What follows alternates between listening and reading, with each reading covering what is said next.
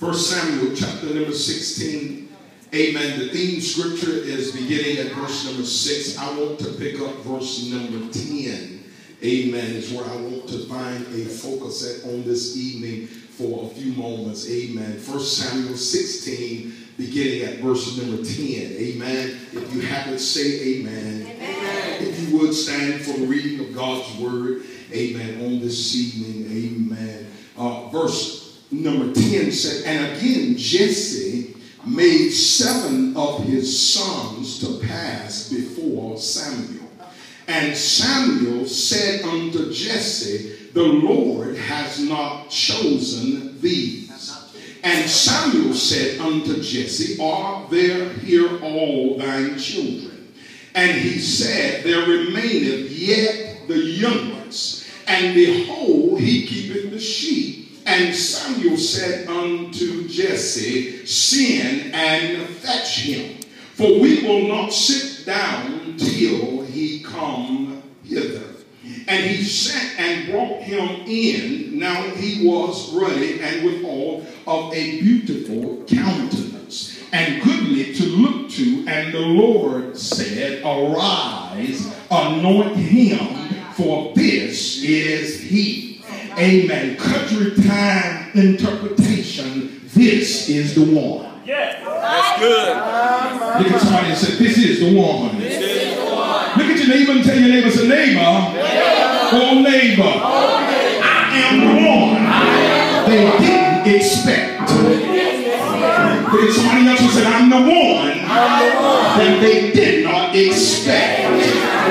You may be seated. I'm not going to be before you long. If I can set you up for about 5 or 6 minutes, amen, we'll run on up out of here. Amen. People's perception, people's conception, and people's assumption of you can sometimes hold a person from moving forward. Pray to the apostle.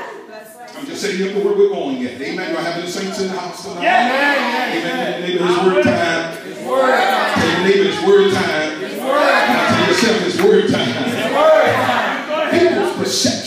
People's perception, what they perceive you to be, their conceptions, their drawing of their conclusions, and their assumptions, what they have come to the final realization of, can sometimes hold a person back from moving forward.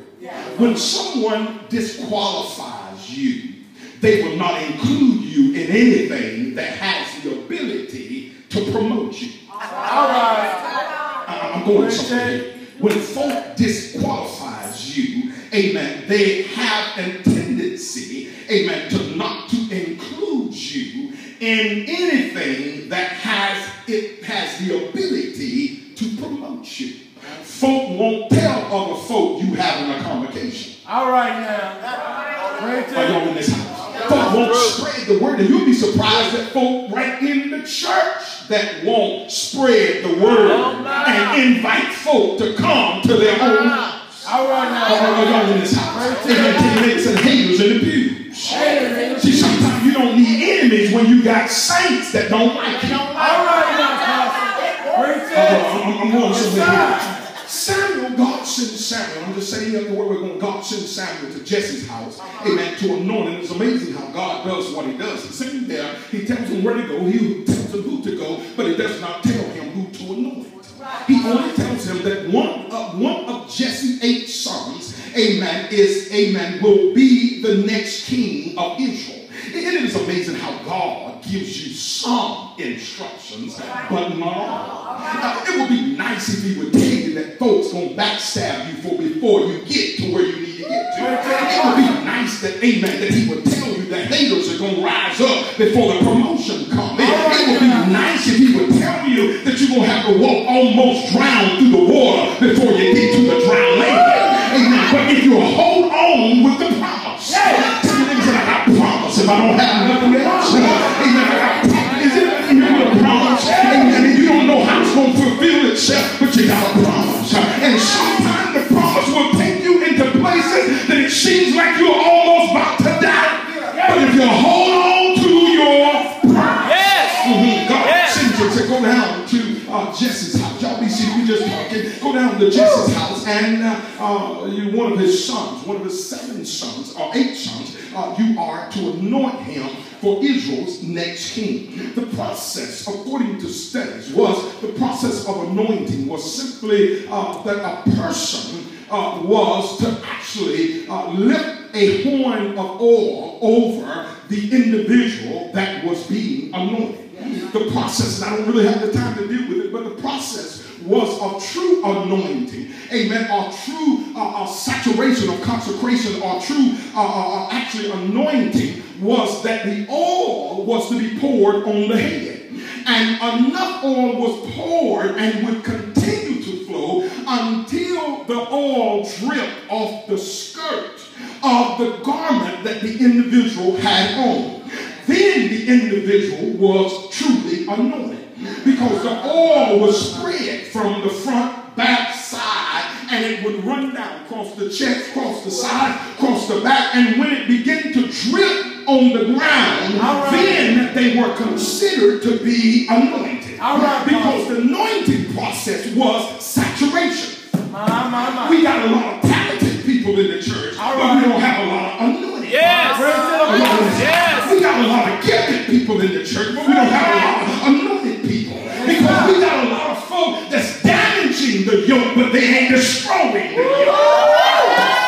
I gotta go, amen. And so he goes down and he tells him, listen, he said, go down, and this is what I want you to do. He said, I want you to anoint one of Jesse's sons. Samuel was looking at something. He goes in. Now, this was an amazing thing. If you give me about 10 minutes and I'll be out of here. This was an amazing thing because of the fact, amen, that whenever Samuel shows up, Samuel was going in actually incognito, because he didn't want Saul to know that he was going down, because there was getting ready to be a transformation. God was getting ready to shift the anointing off of one and put it on another. Amen. That means the fact that what leaves one, amen, leaves one vulnerable, amen, for the spirit. And so he comes forth and he walks into Jesse's house. And he goes in, and Samuel looks at it. Now, this was a good thing because of the fact that they had trained for this. These young men had been training to possibly be another king. They were training to be heroes. They were training, amen, to be champions. They were training, amen, with the possibility of being kings. So these boys had not just been sitting around, amen, jaw-jacking and talking and whistling in the wind, but they were actually working out, getting themselves prepared. And so whenever Samuel shows up, he looks at the first son and he said, surely this is God's anointed. But the oil didn't flow. God said, no, this ain't the one. This is not the one. And he moves on, and God, he said, this got to be the one. And he said, no, this is not the one. You know the scripture. Amen. But Samuel was basing his choice by outward looks, when God was basing his choice off of examination of hearts. And because they looked like they could be it, it was not the fact that they were it. Because God said, I looked past the outside and I looked on the inside, and the inside has proven it to be corrupt. I'm going to replace one corrupt king with another corrupt king. In this house, I need somebody to break something up. So Samuel goes on, and amen, in 7, the scripture in verse number 10 said he allowed all 7 of Jesse's sons to pass by. And they go on and they go past, and yet the horn of oil did not flow. Now, this was amazing because God's elect, when God had elected someone in those days of the Old Testament days, amen, they would come forth, and amen, and I said, yeah, there's more here, and they would come forth, and when they would stand over the individual with the horn of oil, he would turn it over their head, and if they were the one God chose, the oil would release out of the horn. But if they were not chosen, the oil would not come out. I don't care how much you shook it, I don't care how much you waited, it would not come out, because God said, this is my doing. Now, present day, this is how God operates. He says, I don't let any anointing come off a dirty vessel. All right now. You can look good, dressed up with a backward colors on, look like you can do a thing, amen, and yet there ain't your anointing flowing from your life. Ask your neighbor, say, neighbor, are you anointed? So Samuel goes here and he takes the 7 sons and they pass through, and these sons pass through and the oil did not flow. And Samuel, in the next verse, Samuel asked them in verse number 11, he asked the question, is these all your sons? Now, you knew I was coming. You knew what I was coming for. All right. And I knew what God had told me. And I knew what God had said. And I'm here to do this, and yet the oil won't flow. Is this all your sons? Jesse said, no, I got one more. Yes. And because we didn't think he qualified. We didn't even tell him that there was a service going on. Because they didn't qualify, we didn't invite him to the Holy Convocation. All right now. Oh my. Because we didn't think that God had anything for him and any purpose for him other than tending sheep. So we neglected to even let him know. We whispered all week when we found out that Samuel was coming. And so Samuel said, listen. He said, I'm not going to sit down. I'm not going to do anything until you bring him to me. The Bible goes on and it says, verse number 12, and it says, and he sent for him. He sent for him. Can I park for right there for just a second at a little sign? And it is amazing because sometimes when you're minding your own business and when your time and your season has come, God will send for you. When it's appropriate in the right time, you've been doing what God called you to do, and when God needs you, he'll send for you. But I'm telling you, say, God is calling your name. It's amazing. I can imagine if I can hold there for just one more second to keep my foot on the brake before I press the gas again. Amen. I can imagine, amen, the servant who ran down to where David was, and that servant come running. David, listen, they're calling for you.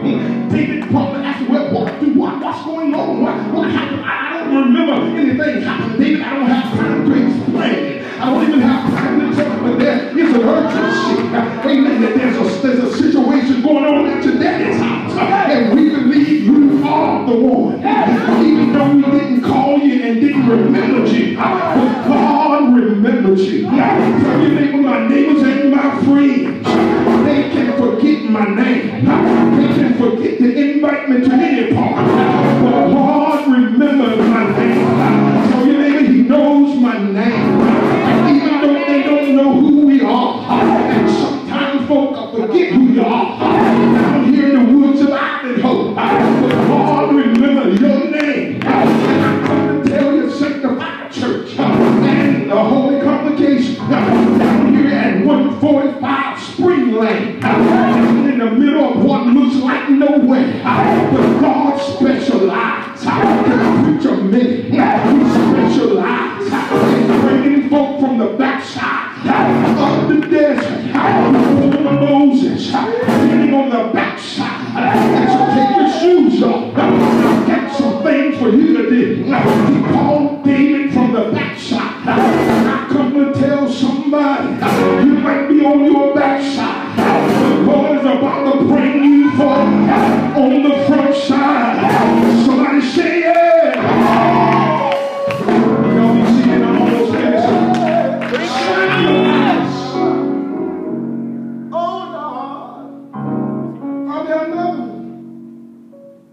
He said, I got one more. They go get him, bring David in. And when they bring him in, they bring him to a place. Check this out. They bring him in, verse number 12. He sent for him. Isn't it amazing how all of a sudden now he's important? I'm going to help. Let me just drop this nugget to you. There's a lot of anointing in us.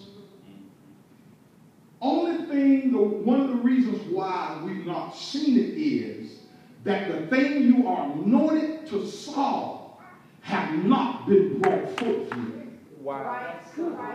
It's only waiting on the right time for it to manifest. And then the thing you've been anointed for, can't nobody else do it but you. Amen. Preach it, Apostle. There may be more, but amen. Apostle plays, I play, Mr. Stevens plays. And I don't know, there may be some more musicians. But in the absence of us, you wouldn't have any music in the house. Hear me well now. So the anointing is to release a sound. And see, they just don't play from talent, they play from anointing. Are y'all in this house?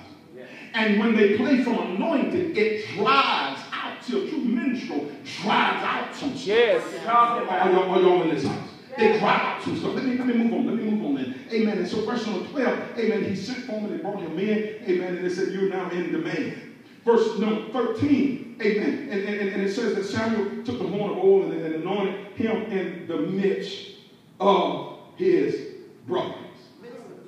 In the midst. Now, some Bible scholars said that they had anointed David in a private ceremony. But the scripture said in the midst of his brothers, that means the fact that they saw who was left out. Are y'all in this house? Now, my question is, and I'm getting ready to go. My question is, out of 7 of these boys, why didn't one of them ask their daddy, hadn't you forgot David? Help us. Help us. Looked like one of them would have stood up and said, Daddy, you forgot David? You asked for all of us to be here, and David is a part of us, and why didn't you allow David to come up in here and, amen, and question the fact, amen, of why we don't have him since he is our brother? But can I help you out? Some folk who hate you and see the anointing on you will not speak up for you. That's good. Are y'all in this house? They won't speak up for you. They'll let the enemy come in like a flood and won't even try to help build a dam to stop the enemy from attacking you. That's shit right there, because haters don't ever want to help you. That's right. I tell you, neighbor, do you have? I know you got some haters. Go ahead. Are y'all in this house? Because anybody in the kingdom will always have somebody, amen, there will always be opposition when you're operating in the kingdom, amen, when you're always operating in what God called you to operate, when you begin to operate in purpose, there will always be something, amen, or somebody that will oppose what God, amen, has for you. But you have to understand that you are with the greater one. Amen. I'm with the greater one. Amen. There's more with me than you are with them. Are y'all in this house? Amen. That's why the enemy keep trying to punch on y'all. But amen, but they're more with us than you are with them. That's why the enemy trying to make some of y'all back up right now from your calling and from what God is calling you to do. But amen, because you feel like ain't nobody gonna step with you. But I'm here to tell you this evening, there's more with you than there are with them.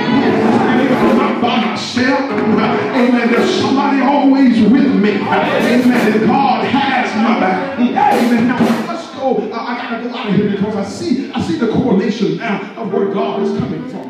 Because of the fact that, amen, I believe that I heard that this is the 7th year, amen, of Holy Convocation. Now, isn't it amazing of the fact that, amen, that the number 7, because there were 7 sons that passed by. David was the 8th one, amen, and there were 7 sons that went by, amen, and none of them was the one. The number 7 means completion. That means the thing is now done. Amen. Are y'all in this house? So when David, the number 8 means new beginning. Amen. And so when David showed up being the 8th child, that means a new thing was about to happen. Something new is about to step in your life. Amen. That means a fact. Amen. Holy Convocation of Sanctified Church. Amen. You're ending your 7th year of completion. Amen. And getting ready to go into your 8th year. New beginning. God is getting ready to do some things. Amen. That you've not seen happen in the other 7 years. Tell your neighbor, I feel something new about to happen. Amen. I notice this thing here.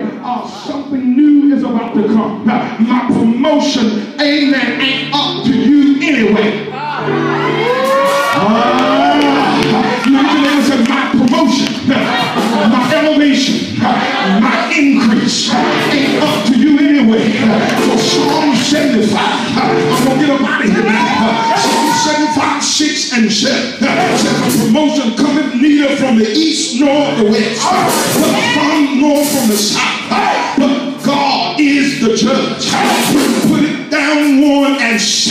enough.